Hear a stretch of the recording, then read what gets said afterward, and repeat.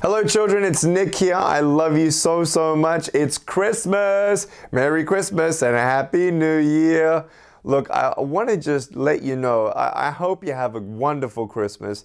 Thank you for some of you kids who are praying for me and the Ministry of Life Without Limbs. We would love to hear from you. Write us a letter, but I just wanted to give you this voice message, a Christmas greeting. May this wonderful, wonderful time of year be wonderful for you and your family. Remember, it's not about the gifts that we get, it's about understanding the greatest gift that we've ever received, which is Jesus Christ, our Lord and Savior, who was born in a manger of a virgin birth. And I want you to know that He loves you so much, and I love you so much. And you're beautiful just the way that you are. And when we realize that the real meaning of Christmas is about Jesus, that's when we can really celebrate like never before.